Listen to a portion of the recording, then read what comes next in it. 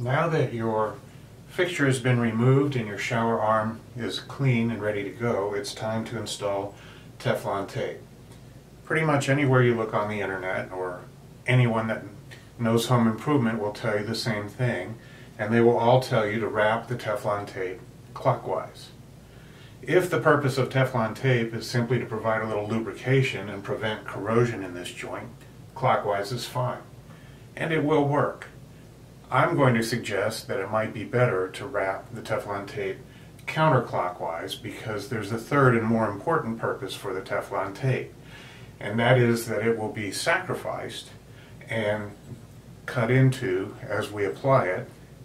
It's not removable and reusable, and part of that sacrifice will be when we wrap it counterclockwise and we install the fixture clockwise.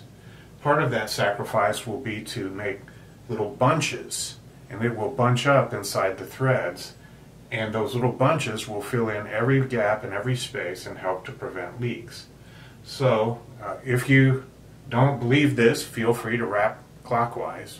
However, if you don't want any leaks, I highly recommend that you wrap counterclockwise, and I'll demonstrate right now how that can be done.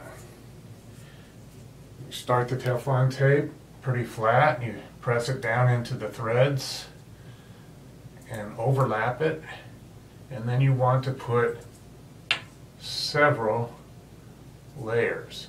And the older your plumbing is, the more wraps you're going to want, 5, 6, 7, 8, even 10 or 12.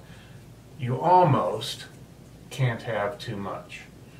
Then simply pull it tight like that, snap it off, and then again, using that counterclockwise motion, you want to press this down into the threads so that it won't unravel, but in fact will shred up and make little micro bunches, filling all the voids when you install your product.